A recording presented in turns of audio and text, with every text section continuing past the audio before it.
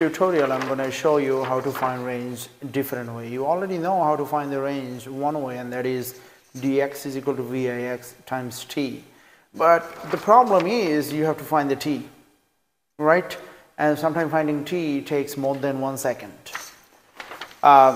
So this formula will allow you to solve the problem within a fraction of a second when absolutely you have no time to finish the problem. Especially during the competition or during the time, especially during the time when you take the test. You're running out of time, you have to solve the problem less than 10 seconds, and this is the way to go.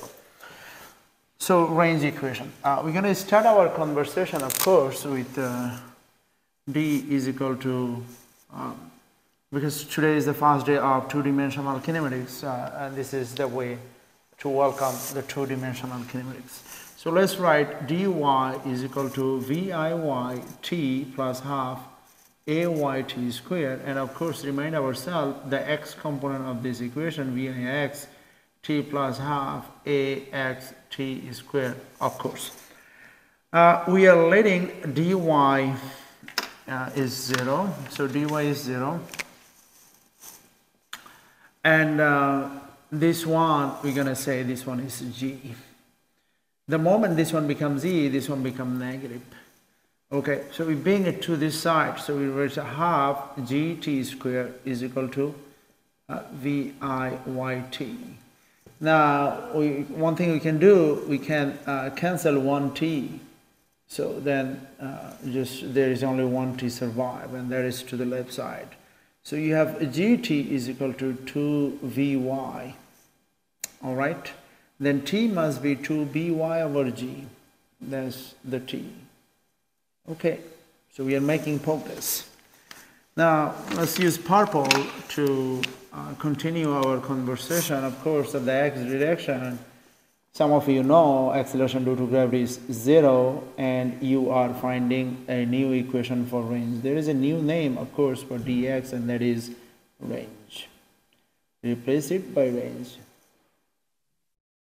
Vix. Vix is just write Vx, so you don't have too many subscript. And the t you know. Make it red so that you would know that what I am replacing it by. Replace it by, of course, 2Vy over g. Okay, so now your range formula become like this: 2Vx Vy over g.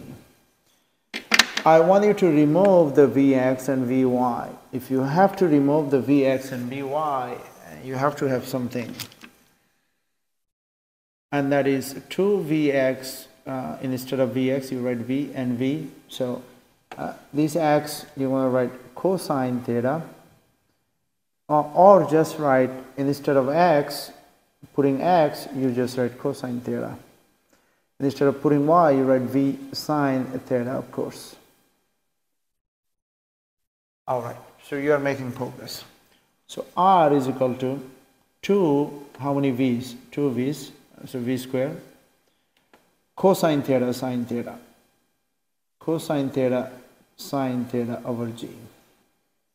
That is, we're going to write v squared is equal to 2 cosine theta, sine theta over g.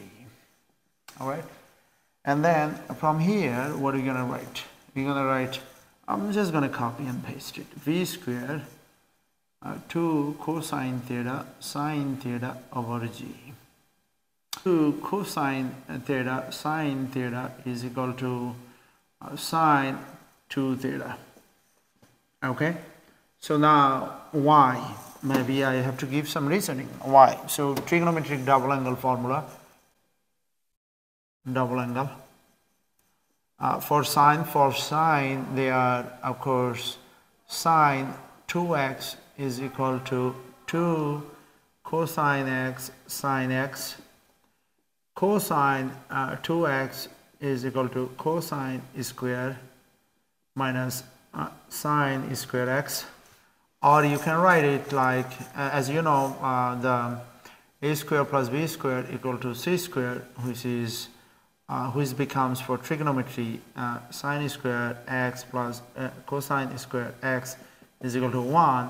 So then sine squared x is equal to 1 minus cosine squared x.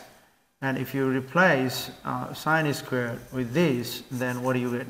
Cosine 2x is equal to cosine squared x minus, you're going to replace this 1 minus cosine squared x. So cosine 2x is equal to cosine squared x minus 1 plus cosine squared x. So cosine 2x is equal to 2 cosine squared x minus 1. So the next equation is cosine 2x is equal to 2 cosine squared x minus 1. One more, you can write sine squared x plus cosine squared x is equal to 1. So cosine squared x is equal to 1 minus sine squared x. So you put it over here, cosine squared x minus sine squared x, right? So you can put 1 minus sine squared x over here. So here is, you can put 1 minus sine squared x minus sine squared x. So what do you get? 1 minus sine squared x minus sine squared x. So what you eventually get is 1 minus 2 sine squared x. So cosine 2x is equal to 1 minus 2 sine squared x. So you don't have to memorize any formula. Anyway, the good thing is we're going to use only this one. Over here. We're not going to use the cosine. We're going to use the first one, only the sine. So maybe you want to know how that happened. So sine 2x is equal to 2 cosine x sine x. How that happened? All right. So let's prove this part. Left hand side. So sine 2x can be written as sine x plus x. One of the double angle formula tells us sine x, let's write it, sine a plus b is equal to sine a cosine b plus cosine a sine b. Alright, so I'm just going to copy and paste it. This is a, this is b. And let's say this is a and this is b. Alright. So then you have sine x plus sine x cosine x plus cosine x sine x.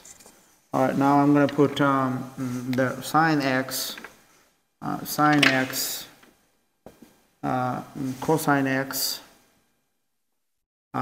That means sine a cosine b plus cosine a and sine b. All right, so we are x-axis are the same, so you're going to just write, instead of doing this thing, we're just going to write, sine x cosine x, sine x cosine x, plus, we can move it because this is product, sine x and cosine x. So we're going to have 2 sine x cosine x, 2 sine x cosine x, as if we have 2 oranges or 2 apples. Again, what is sine 2x? 2 sine x cosine x. So then what is this? This is this v squared sine 2 theta. Don't forget g over g. And that is the range equation. Okay, good. Now, let's solve this problem by range equation 2 different ways. Mace's problem, this is V is 20 meter per second and this is 37 degree. All right, we don't need any of this anymore. Double angle, those double angles, okay. So now V is V cosine x, V sine x, V is 20, V is 20. See how long it's going to take to do it in a traditional way. It takes a long time. This is 16, this is 12. And now you're going to do this. Dy is equal to vi yt plus half ayt squared. So of course dy is 0. So this is 0 because dy is 0 over here. So 0 is equal to vi 12t minus 5t squared. All right. So now you're going to have to take t. So 12 minus 5t. So t is equal to 12 over 5, 2.4. Now you're going to use dx is equal to vix t plus half axt square. This is 0. So then dx, finally your vix, of course, 16, and then your this one is 2.4, 38.4. Congratulations, you finally found the range. But this formula, I'm going to give you the range within a fraction of a second. So v is 20 squared, and sine 37 times, so this is 37. So 37 times 2, 74, and this is, hey, we are done. This is 10. We already took care of the negative when we did this, okay? Remember, I put negative over here, so negative being taken care of. So 400 sine 74 over 10. So sine 74, 400 times sine 74 is 384 divided by 10, so 38.4. This is measured. So you see, this takes fraction of a second, and it takes a year. And this is why you probably want to use the range equation when it comes to find the range. Now, simply, I want to put the range equation. You don't have to derive it once you understand it. Range equation is pretty simple. Range equation is 2v squared cosine theta sine theta over, of course, g. R is equal to v squared. 2 cosine theta sine theta is, of course, sine 2 theta over g.